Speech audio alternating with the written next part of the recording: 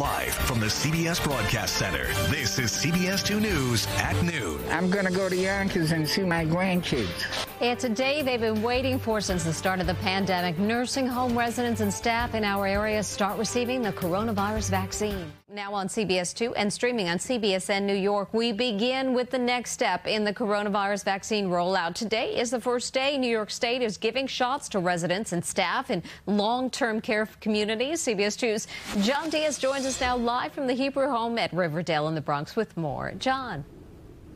Yeah, good afternoon, Mayor. And the mayor is saying as of yesterday, more than 18,000 doses of the COVID-19 vaccine have been administered within New York City. And today, well, that number continues to grow.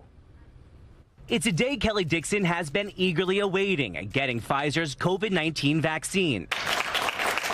And today, it happened. Because I want to continue living.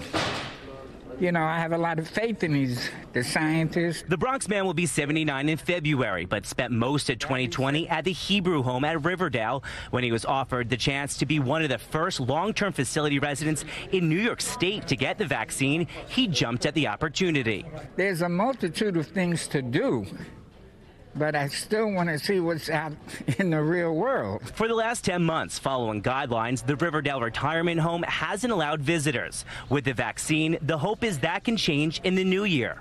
One of our residents was telling me about how she has 2 new great-grandchildren that have been born since March, and she hasn't had a chance to hug them. Getting the shot alongside Dixon, the center's medical director.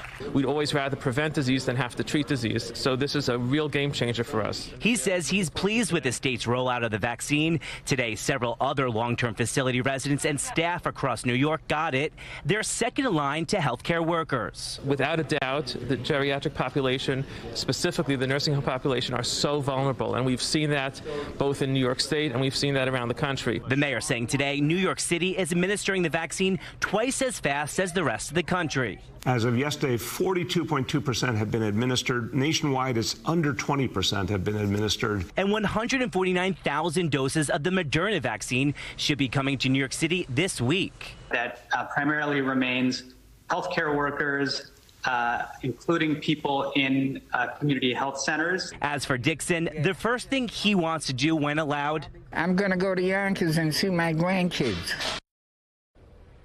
Now, the Hebrew Home Center, the CEO here telling us that the first people here at his center getting the vaccine today are residents with dementia. He says that they've been having a hard time, following precautions. They're hoping, though, that by Wednesday that all 600 residents will get the first dose of the vaccine. They're trying to do 200 a day. And then, of course, in a few weeks from now, they're going to have to get that second dose.